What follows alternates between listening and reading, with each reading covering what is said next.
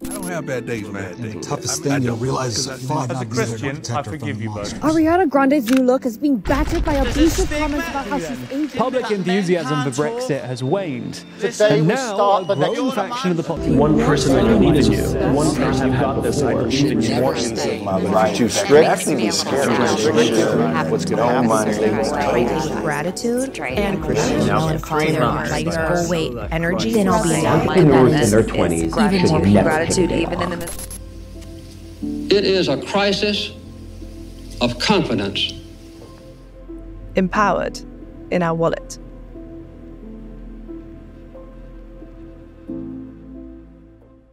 We've got 4 food banks in church life, and we see people coming into our food banks that look surprisingly okay. I think the reality is that people are feeling the pinch because they're trying to hold down a job and pay for a mortgage, and we've seen both of those contexts be tricky. And then the cost of living with the food and the utilities is just a huge challenge.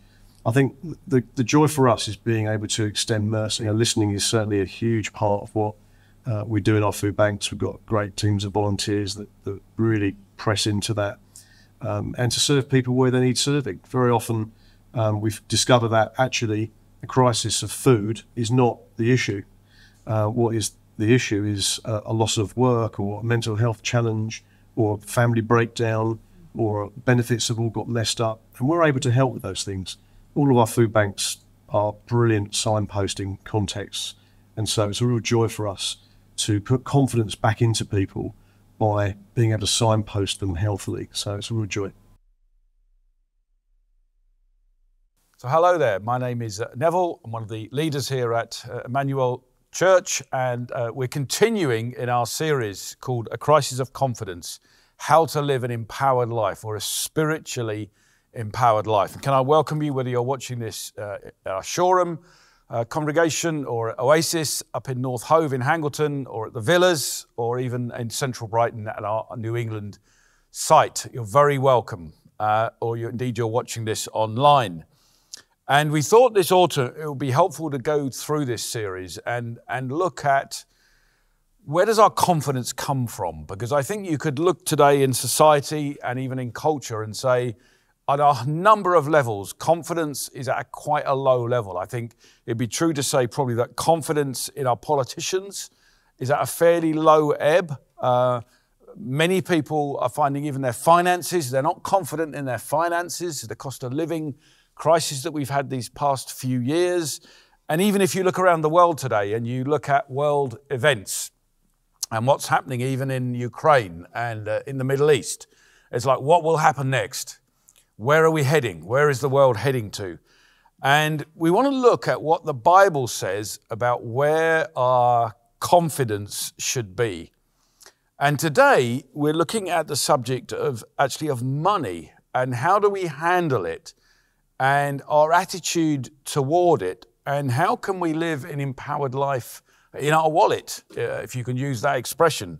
And so we're going to hear a reading now from 2 Corinthians chapter 8, verse 1 through 9, and then I'll be back to unpack this and say, what does this mean for us today? We want you to know, brothers, about the grace of God that has been given among the churches of Macedonia. For in a severe test of affliction, their abundance of joy and their extreme poverty have overflowed in a wealth of generosity on their part. For they gave according to their means, as I can testify, and beyond their means of their own accord, begging us earnestly for the favour of taking part in the relief of the saints. And this, not as we expected, but they gave themselves first to the Lord, and then by the will of God to us. Accordingly, we urge Titus that as he had started, so he should complete among you this act of grace. But as you excel in everything, in faith, in speech, in knowledge, in all earnestness, and in our love for you, see that you excel in this act of grace also. I say this not as a command, but to prove by the earnestness of others that your love also is genuine. For you know the grace of our Lord Jesus Christ, that though he was rich, yet for your sake he became poor, so that you, by his poverty, might become rich. Okay, so we've gone through, heard that passage read to us, and it's important. Just let me set some context to that. It's actually about the Apostle Paul trying to raise money for actually the poor in Jerusalem, those in extreme poverty. That's the background to this passage we've just read. And as a way of introduction, I can't cover everything the Bible has to say about the subject of money in one sermon today. But let me just say this by way of introduction. I think money in today's culture is often a measure of your power. And what I mean by that is of how much of your life do you control. Money can give you the power to choose, give you options, or actually lack of it can make you feel very trapped sometimes. More money gives you more choices. It's like you can choose to eat out more. You can choose what clothes you buy. You can choose more of the thousands of things you can go and buy in a supermarket. You can travel when you want to travel, places you can't travel if you haven't got the money to do it. And does this make money itself good or bad? That's often a question I get asked. And really the answer is neither. The Bible doesn't say that money itself is good or bad, but it does say some quite important things about money. It does say this. It says in 1 Timothy chapter 6, verse 10, it says, "For the love of money is the root of all kinds of evils." It's very important. It doesn't say money is the root of all kinds of evils. It says the love of money is the root of all kinds of evils. And then in Matthew chapter 6, verse 24, Jesus says, the start of verse 24, he says, "No one can serve two masters." And he finishes that verse 24 off by saying, you cannot serve God and money.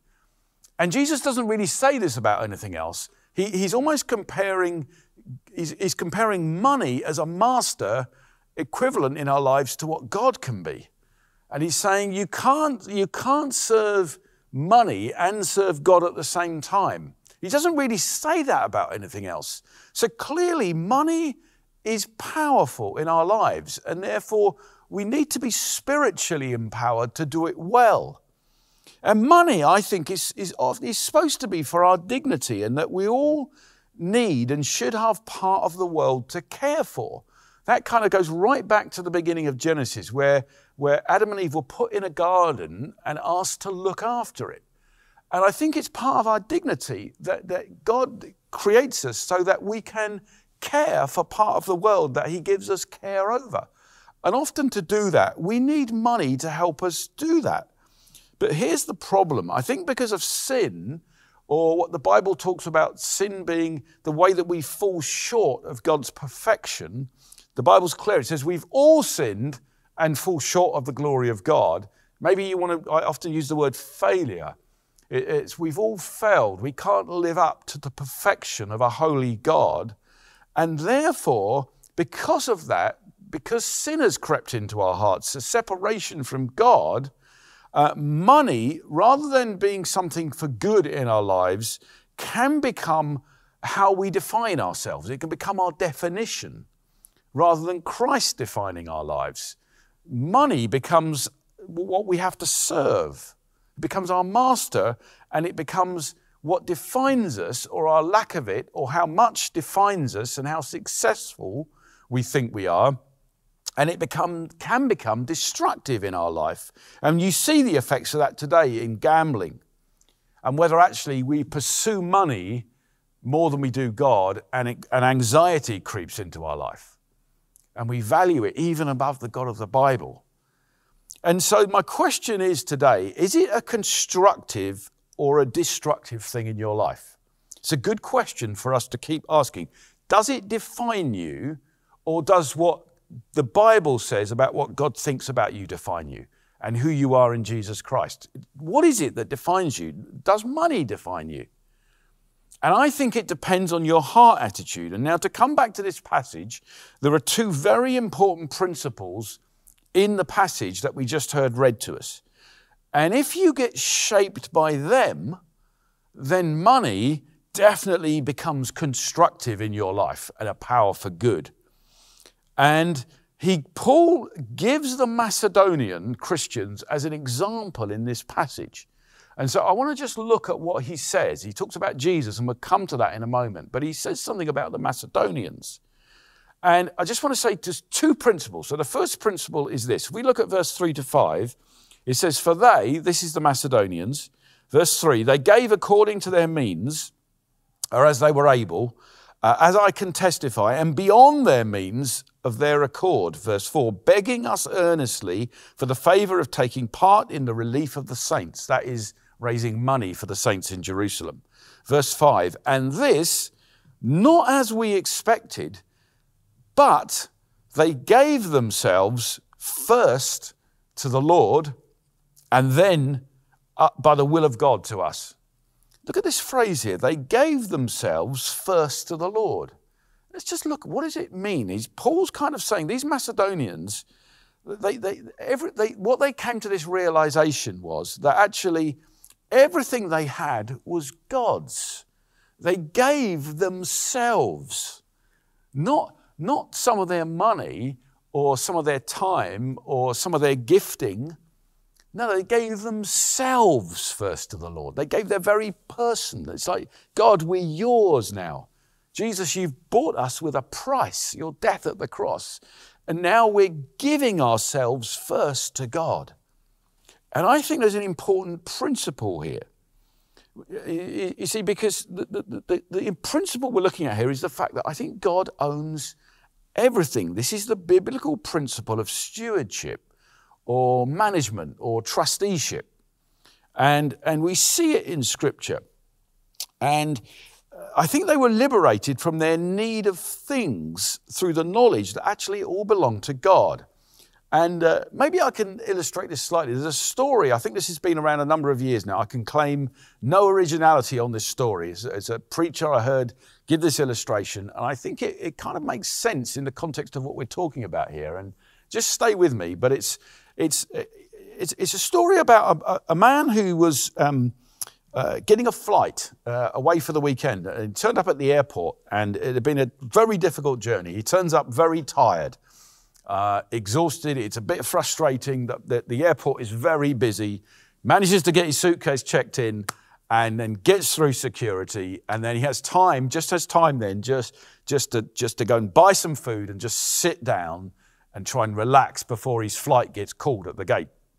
And everywhere's busy, and he gets into a cafe because he wants some donuts. He goes to buy some donuts, and he gets into the cafe, gets hold of a bag of donuts and a cup of coffee, and he's looking around, he's scouting around this cafe for a seat, a table, and he can't find one. And then he spots, well, actually, if I go there, there's only one person sitting at that table. I can go and join that person. I'm sure. So he wanders up there. It's a bit embarrassing, kind of makes some eye contact. Can I sit down in this seat? I know we're at the same table. The guy just smiles at him, says, yeah, sure, of course you can. So relieved, he plonks himself down, puts his stuff down, his cabin bag down on the ground, puts his coat down, and just sits back in his seat and just tries to slow down because he's been rushing for hours. Starts to sip his coffee, closes his eyes for a few seconds, and then opens his eyes, looks up, and then puts his hand out and takes a donut out of the bag of donuts that's on the table. And he starts to think, oh, okay, this is good, I'm relaxing now. And then to his amazement, the guy sitting opposite him smiles at him, just slowly reaches across and takes a donut out of the bag and proceeds to eat it.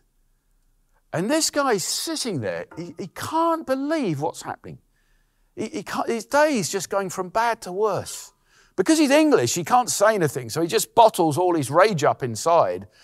How dare this person take my donuts? He hasn't even asked me. If he'd have asked me, I might have thought about it, but he hasn't even bothered. He's just smiled at me and taken one of my donuts. Anyway, he just says, it's not worth the fight. It's not worth the battle. This guy he's a bit strange. I'm just going to ignore him and carry on. So he does that, finishes his donut, sipping his coffee, takes another donut, and then he can hardly believe it as the guy opposite reaches out and takes the last donut out of the bag, smiles at him and starts to eat it. He just can't believe what's going on. He can't believe what he's seeing here. This man could be so rude. He's taking his donut, he's thieving his donut, he's not even asking him.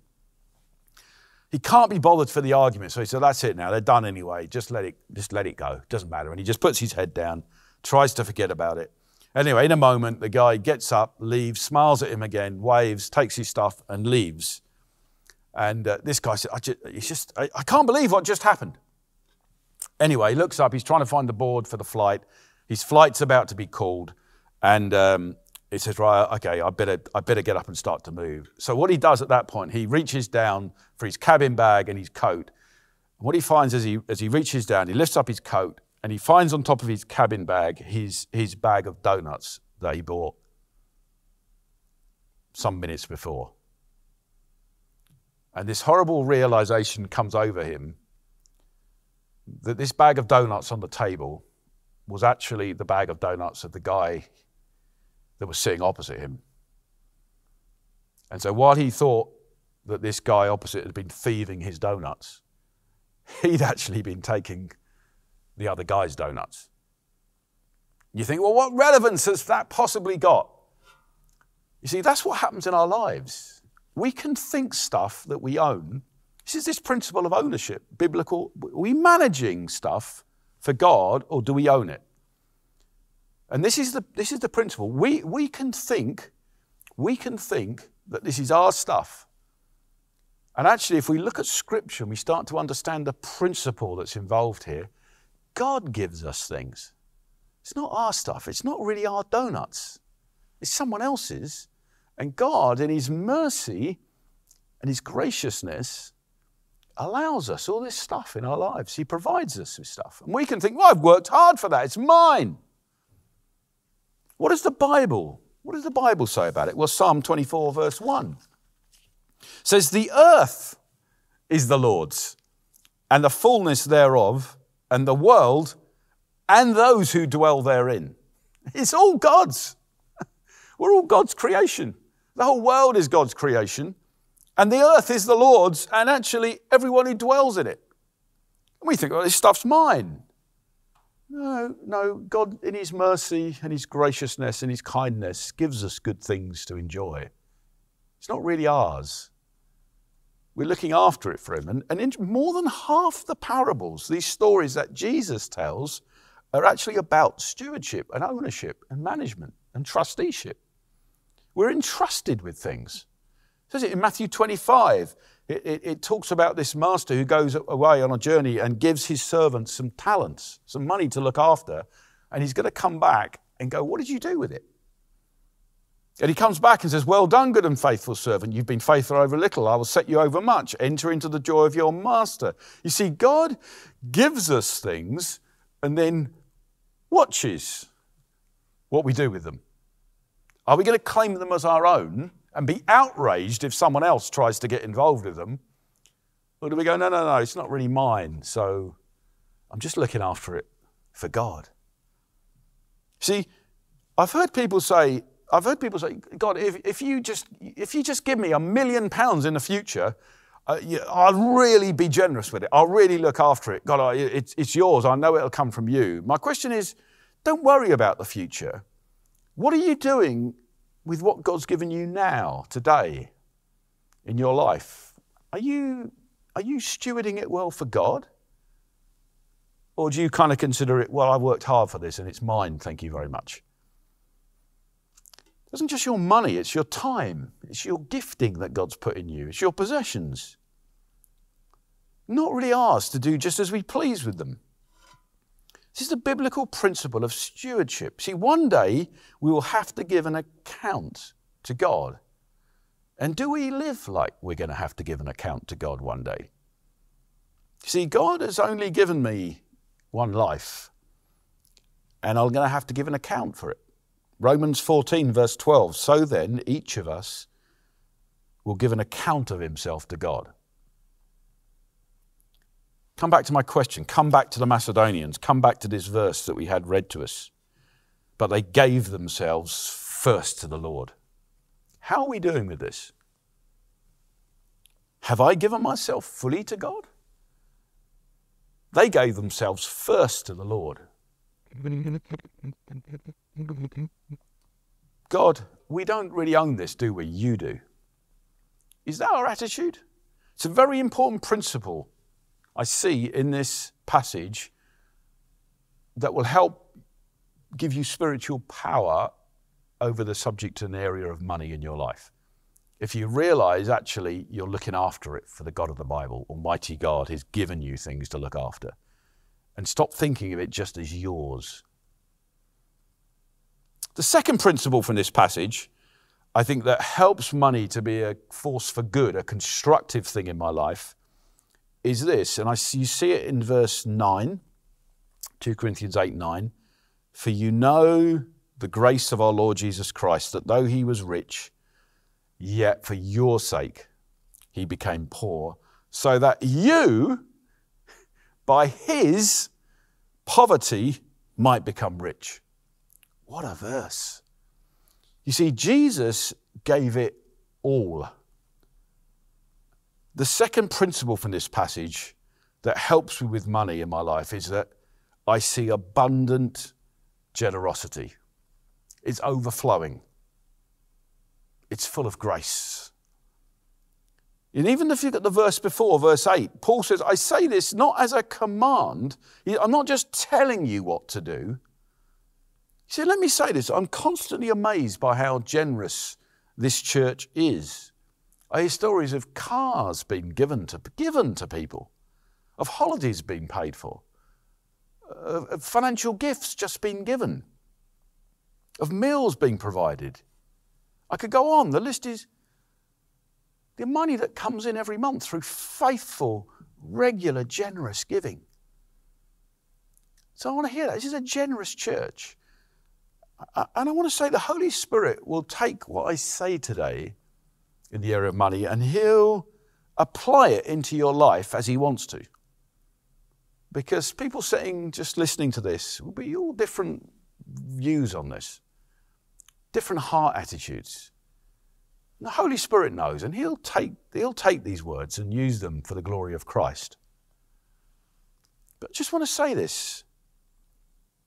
An experience of the grace of Christ in the gospel will change your heart attitude on the inside. I'm not here today to tell you, be more generous. Just be generous. It's not what I'm saying to you. That's not even what Paul really says here. He gives the example of the Macedonians, says they gave themselves first to the Lord, and then he lifts up Jesus. Then he lifts up Jesus. He says, look at Jesus. That's what I want to keep doing with you.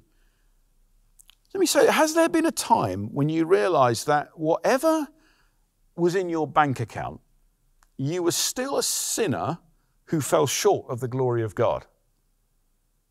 You were spiritually poor or spiritually bankrupt. No matter what was financially sitting in your bank account, spiritually you were bankrupt and you couldn't get out of it. It was irrelevant. What was sitting in the money in your bank account was utterly irrelevant to your spiritual needs, and Christ had to come and pay the price for you that you could never pay. Has that moment happened in your life? See, Jesus through the gospel says that if you receive him, you have real riches that never fade or pass away. You have acceptance. Jesus says, I'll give you my perfect life, and you're fully accepted by my Father in heaven. He says you have spiritual power beyond your understanding. Jesus says, I put my life into you if you accept me, and I come and live on the inside of you. And then the Holy Spirit gets poured out and comes upon you and empowers you. If you receive Christ, you get adopted into the family of God. You become co-heirs with Christ. You become sons and daughters of the living God. This is real riches. It's when you understand that, that's what changes you on the inside. That's what starts to make you generous. When you realize that there is real, everlasting riches you start to then look at physical riches in a slightly different way. It changes you. And often there's this story, I was thinking about this today, there's more and more, there's like medicine that you can't get on the NHS for free. And you can get hold of it if you're prepared to pay lots of money. And it's like if you've got a condition that's incurable, but you could buy this medicine that would cure your condition, and actually without it, you're going to die. Your life is dramatically shortened. What are you going to do at that point? Are you going to say, yeah, I'll raise whatever man, mortgage the house, sell the house, whatever I have to do, find the money. This is my life we're talking about. Is it like that with you and the gospel and what Jesus has done in your life, that it really is by far the most important thing? It's the grace of God that's been shown to you. The kindness and the mercy of God through Jesus at the cross is way more important than anything else in your life. It's just beyond comparison. Because if that's the case and you really understand the generosity of God towards you, you start to get changed on the inside. You see, and when your heart attitude is changed by an experience of grace, you find the way that you give, your levels of generosity change also. But it needs to be that way round.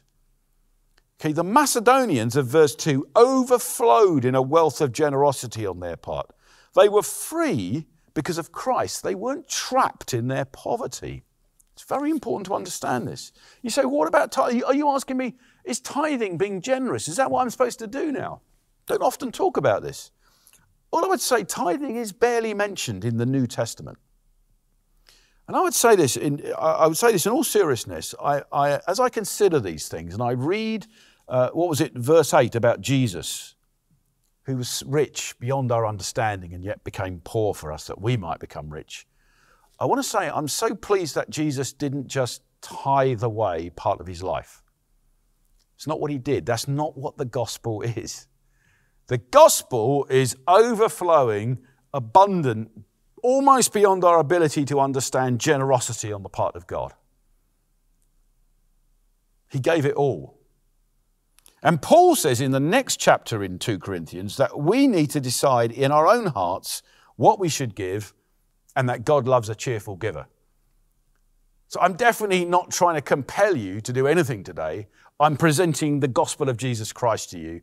And I'm saying the more I walk with Jesus, the more years that go by, the more I become overwhelmed by the kindness and the mercy and the grace of God on my life and the generosity that God's shown to me.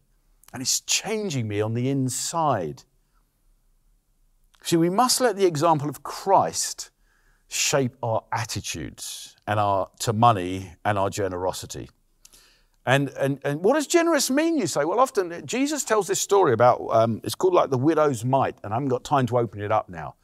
But the principle that's being pulled out is Jesus is watching people that are giving, and this widow comes and gives a tiny amount, but for her it's a huge amount. And I want to say, just in passing, generosity is not so much the amount of what you give, it's what's left after you've given. That's a better definition of generosity for me. And who do you look up to with generosity? Do you look to other people? Do you think, I'm okay, I think I'm more generous than most others? I would just say, please, as we encourage you to do in all other things, look to Jesus. Look to Jesus. We're to be disciples of Jesus. And he gave it all. He says in Gethsemane, the night before he's going to be killed on the cross, he's struggling through in prayer. And he says, not my will be done, but yours, Father in heaven. Philippians 2, it says he emptied himself. He gave it all. It cost him everything. Mark 10:45 says, even the Son of Man came not to be served, but to serve and give himself and give his life as a ransom for many. The Son of God comes not to be served, but to serve and give his life up. Always remember the cross. Don't just hear me talk about money and generosity. We talk about the cross and lifting up Jesus and what he did. See, generosity is not a morality thing. It's not a moral thing. It's becoming more like Jesus. See, if we really grasp and understand and apply that God owns everything and that the generosity of Jesus is to be our benchmark, then surely that changes everything in regard to the way we handle money and finance. And it makes it such a constructive, freeing thing in our lives. Let me read it again, 2 Corinthians 8:9. For you know the grace of our Lord Jesus Christ, that though he was rich, yet for your sake he became poor, so that you, by his poverty, might become rich.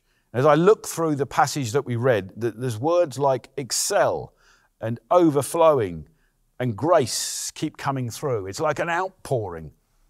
And you can think, well, I haven't got much. This is constraining. I'm constrained in. That's not what the Bible says. You want to be empowered. You want to be empowered in the area of finance and what's in your wallet, what you're able to give. The Bible's clear that Jesus sets you free. He gives you power, and that Jesus comes to be the Lord of your life rather than money. You're not serving money anymore. You're not desperate pursuing it. No, Jesus is the Lord over your life. And that frees you to be generous and realize, God, I'm just giving back to you what you've given to me, what you, through your mercy, you've allowed to come into my life. God loves a cheerful giver. See, grasping stewardship and the gospel of grace sets you free. It gives you life. It brings joy into your life. It brings peace into your life. It brings happiness into your life. Let's pray together. Father, we just pray now just pray for our hearts, God, as we hear this. I pray you'd help us to know, God, that everything in the earth is the Lord's, and everyone that lives in the earth is the Lord's. And God, all this stuff that we have, it's all your mercy and your kindness that you give to us. And you watch. You go, what will these people, what will this person do with these things that I've given them? Are they looking after them for me and to my glory? And have they really grasped the generosity I've given to them through the gospel of my Son, Jesus Christ? God, I pray, help us. We pray, Holy Spirit, come and reveal to us afresh just how generously you've dealt with us through Jesus Christ. God, help us to be generous to those around us. God, help us to overflow and excel in generosity for the glory of Jesus. Amen.